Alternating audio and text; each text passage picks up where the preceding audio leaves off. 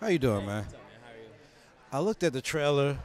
I thought like super bad, full comedy. I go into it. It's comedy. It's dark. It's powerful.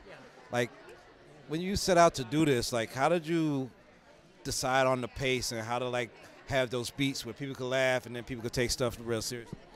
I mean, it was really for me grounded in the friendship relationship. Like that was the heart of the film, and I really wanted to tell a love story about these young black men who see the world differently, and this thing that's thrust upon them is pulling them apart. And the humor of the film was coming from how they are interacting with each other and the decisions of what they're trying to do in this comedy of errors. So we didn't push for comedy.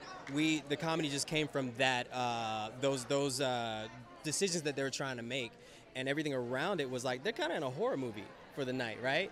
But it's funny how like the dude is like, you see this way, you see this way, and the beauty of that is like there's this difference within our own community of how to handle the situation. Like I wanted to show the complexities and the nuances of a young black male friendship, and how they can be pulled apart and come back together and be vulnerable and show each other that they love each other at the end of it all. So, yeah. I mean, as a director, I mean, there's been so many, great directors that have put stuff out there on film. Like, what did you see or experience that made you want to get into this and direct your own project?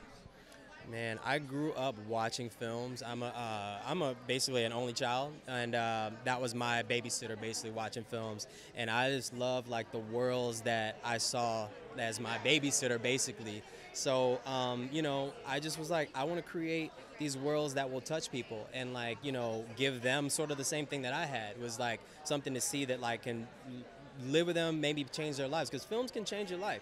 You make you see things in a different way, and I want to be a part of that movement in a way. Yeah. And RJ, I know he's done a couple of interesting projects, but I mean, getting the right talent for a project like this has to be so important. What did you see in those two main characters that made you say like these are the people that's gonna make this pop?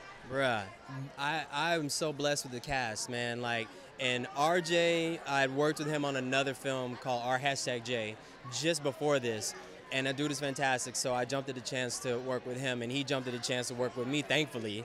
And then our casting director, Kim Coleman, brought Donald to us, and that chemistry over Zoom was like incredible. And I was like, yo, if this chemistry is like this over Zoom, like wait till we get them together and like all that. So, and then we brought Sebastian in, and they played with Sebastian. They were already a duo. They played with Sebastian, and that shit was like so gelled, and there was a synergy there. I was like, yo, we're good. Then we brought, Sabrina Carpenter in. I met with her, and she really understood the character and everything. So the cast, hands down, I feel like it was a blessing to have them. They killed their roles, and I'm so thankful. Can't wait to see whatever you got coming out next. It's a great movie. I really enjoyed it. Thank you, man. And you on my radar, man. I'll be following everything, bro. Thank you, brother. Thank you.